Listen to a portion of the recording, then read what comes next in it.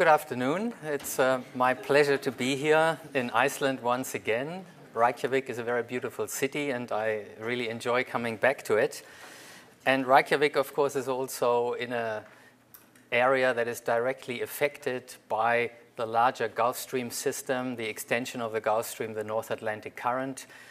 So I want to discuss whether the Gulf Stream system is slowing, and the reason why we are concerned about this is, of course, that we are in the midst of a rapid global warming. This diagram shows the NASA data up including last month and shows a 12-month running average. And you see this very clear rise in temperatures. And if you look at the pattern of that temperature change, if you look at the linear trends from 1901 to 2013, you can see that practically every part of the planet has warmed, but there is one big exception, and that is exactly the area to the south of Iceland, which has shown a cooling. Luckily, maybe for you, where it's already very cold, it's not above the land in Iceland. The land temperatures have also warmed in Iceland, but not far away to the south of it, we have this cold patch in the North Atlantic. Now, that tells us something, because this region is exactly in the area where this ocean circulation in the Atlantic is dumping a lot of heat. It brings warm water up to that region, gives off the heat to the atmosphere. That cold water then becomes dense enough to sink down and return at depth to the South Atlantic and join this overall large-scale circulation of the global ocean. Something extraordinary and disturbing, that is. You recall what you said in New Delhi about how polar melting might disrupt the North Atlantic current? Yes. Well, I think it's happening. What do you mean? So that is the Hollywood take on this. And that is exactly the topic that I want to discuss today. Is it happening? First of all, here is a schematic diagram showing you what this global ocean circulation looks like. And of course, this is still a highly simplified diagram, although it might look complex to you. In reality, of course, the ocean is highly turbulent and has lots of eddies and meanders and small-scale structures. But this is still a valid scheme of the overall transport of water masses around the globe. And the North Atlantic is special in this respect, in that, unlike the North Pacific, there is deep water forming there. That's what the orange dots indicate, is its region where water is sinking and then returns as so-called deep boundary currents towards the south. And it's clear that if warm water comes towards you and cold water goes away from you, it works like a central heating system, delivering a lot of heat. And that is largely responsible for the very mild, comparatively mild temperatures in the North Atlantic region compared to other places on the same latitude.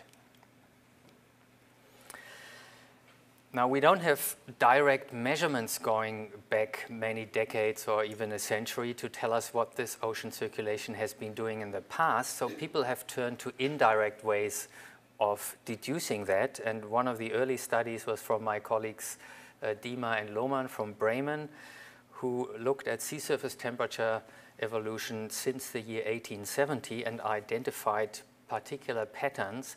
The first pattern was, of course, global warming, but the second pattern, which is called the EOF number 2 here in the scientific jargon, that stands for empirical orthogonal functions. That's how we analyze space-time patterns. And that pattern has a kind of big blob in the subpolar Atlantic. It has the opposite phase in the South Atlantic, and it also shows a bit of a dipole between the subpolar Atlantic and the Gulf of Maine area of the east coast of the United States. And I'll return to this particular feature later on. That's why I'm pointing it out here. Now, the time evolution, the time curve that belongs to that pattern is shown at the bottom there. And the fact that this shows a downward trend translates into a cooling in that red blob there in the subpolar Atlantic. So this is completely consistent with the linear trend that you showed you in the earlier diagram. And these authors noticed that there was an anti-correlation between North Atlantic and South Atlantic in this respect, so they calculated a correlated pattern of change, and that's what you see on the top right there. It's a coupled correlation of the North Atlantic with the South Atlantic, and this anti-phase coupling between North and South Atlantic is very characteristic for changes in the heat transport by the ocean, because if the ocean transports more heat northward, the north gets warm and the south gets cold, and vice versa. So this anti-correlation is a telltale pattern. And here again, in this coupled correlation pattern, you also see this dipole between the Northwest American shelf there and the subpolar gyre region to the south of Greenland and Iceland. And they concluded that the global conveyor, which is another term for this overturning circulation, has been weakening since the late 1930s. That's a very clear statement, so that already almost answers the question posed in the title of my talk, is the system slowing down? These authors said yes, and I could finish the talk here, and then we could have an early coffee break, which would be quite nice in many ways. But there is more to say about this, and in case you're interested, then stay here and don't have coffee yet. If we look at what happened last year, for example, 2015, this is a diagram published by NOAA, this area in the subpolar North Atlantic was at its coldest on record since the year 1880. That is really amazing, given that this was the warmest year on record globally. So hottest year globally on record, coldest in the subpolar North Atlantic. That is quite striking. Here is what models are saying. This is the kind of highest resolution, latest, best climate model that I have seen. It has a stunningly good resolution in the ocean. That's 10 by 10 kilometers roughly, very fine resolution. And in this by the Geophysical Fluid Dynamics Laboratory in Princeton. And they subjected this climate model to a standard idealized global warming scenario by increasing carbon dioxide levels in the atmosphere of that model 1% each year. That translates into a CO2 doubling after 70 years. That's faster than the kind of future projections that are more detailed and more realistic about emission scenarios. But it's a standard run that climate modelers like to run because it can be compared directly with a whole suite of historical model simulations that have been done. And here you see the response to that CO2 increase is, again, a general warming, those green colors between 1 and 2 degrees warming there, a cooling in the subpolar Atlantic to the south of Greenland, and this warming on the Northwest American shelf there. That's excessive warming in this region. And the authors of that paper, they conclude that this particular pattern here is a consequence of a change in the overturning circulation, which we call AMOC, and they find that by comparing different model runs, and they find that the strength of that pattern there is proportional to how much the Atlantic overturning circulation has weakened in that particular model. So it's a clear indicator that this is indeed to a weakening of the Atlantic circulation. So that is something that climate models generally do predict, that this will be a response to global warming. Now, we published this paper last year at just exactly 1 year ago. It's a cover story of the journal Nature Climate Change at the time, where we looked at this pattern specifically. And here in this diagram, you see a comparison of the region that models predict where you get a cooling when you slow down that circulation. This is the average of a whole suite of models that was published quite a few years ago. And in blue, you see the observed cooling pattern. So the white contour is the model prediction for a slowdown of the Atlantic circulation. Blue is the observed cooling. And you see there's a pretty large overlap between the modeled response to a slowdown of the circulation and what we actually find there. The Labrador Sea on the left here differs between the models and the observations, but that is not surprising because in those models there was a much stronger weakening of the circulation than we observed so far, and in those models the deep water formation, the convection happening in the Labrador Sea actually shut down. That is not something that has happened yet. That may well still happen in the future, but that I think explains that difference here. But basically what we did, we said we take the pattern from the models, the expected cooling from the models, and use this as a telltale pattern to derive how much the circulation has changed by taking the temperature in that region minus the average temperature of the northern hemisphere. So we subtracted the whole northern hemisphere temperature evolution out of that in order to subtract out the overall global warming signal, which would otherwise distort what we get here. And so we have to take the difference. And whether this actually works, whether it gives reasonable results, we can test in a climate model where we have the full information, namely where we know what the actual circulation is doing. And this diagram shows from the climate model the strength of the overturning circulation in red in a standard global warming scenario. And in blue, it shows that index derived from the sea surface temperatures in the subpolar North Atlantic minus the rest of the northern hemisphere. And you can see that there is indeed a pretty good correspondence between those two curves, so that our kind of method of deriving the ocean circulation based on a telltale sea surface temperature pattern has passed this test in the model world. And that's why we decided it is probably useful to apply this to real data. And together with my colleague Michael Mann and other colleagues, we used proxy data that go back about a millennium here. And these were pre-existing proxy data that had been published by Mann and colleagues in 2009 in Science. And they show predictive skill, these proxies, for temperatures in the subpolar Atlantic. And that's why we felt it is justified to calculate this index for an Atlantic overturning circulation based on the sea surface temperature patterns that are found in these proxy data for the last 1100 years. And the curve that we got looks like this, which indicates that in the 20th century, at the end here, the overturning circulation indeed goes down.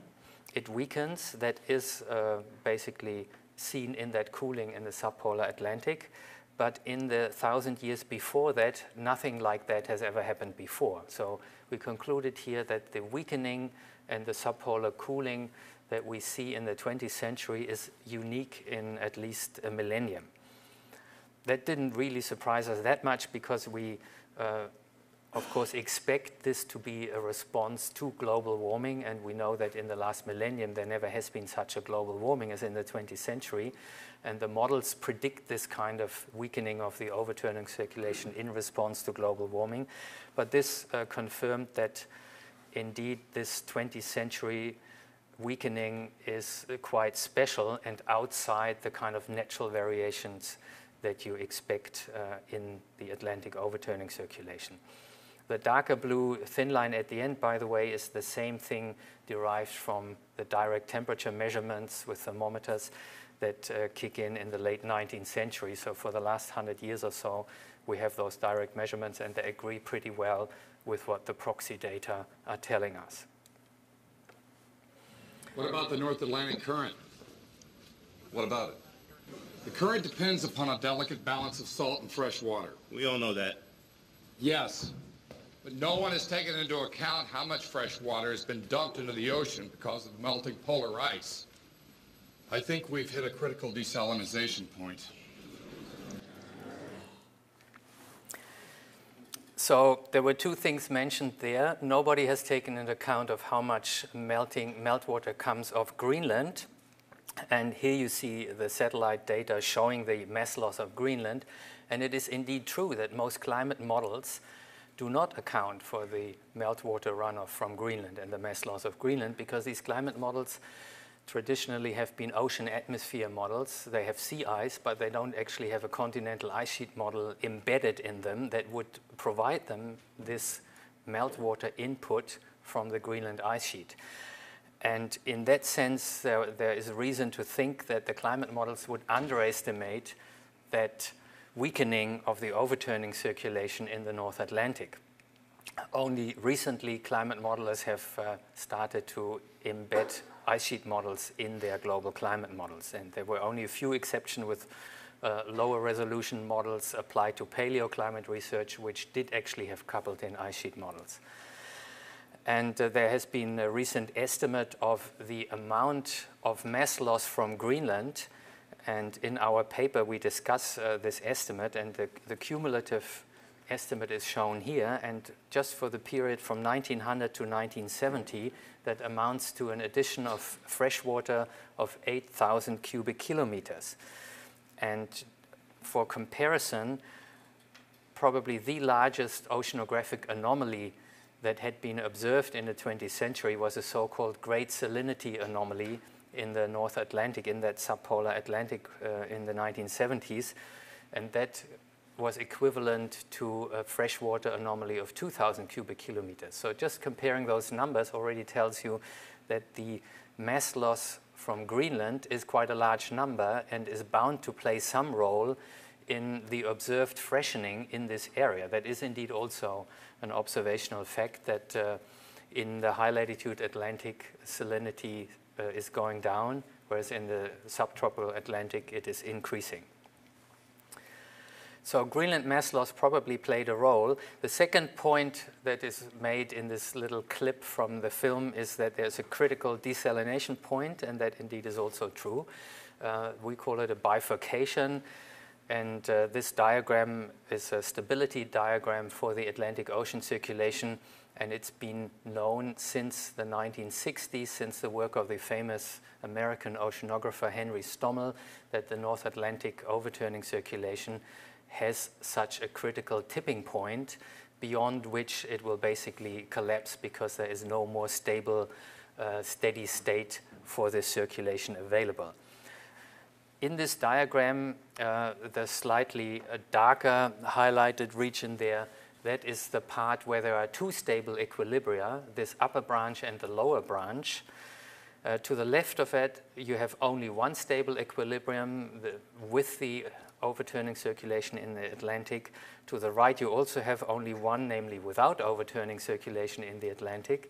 And we don't know exactly where in this stability diagram we are today with the circulation, but there are indications that we are in that middle part where there are two stable equilibria, which is not too far away from that critical point where the circulation could collapse.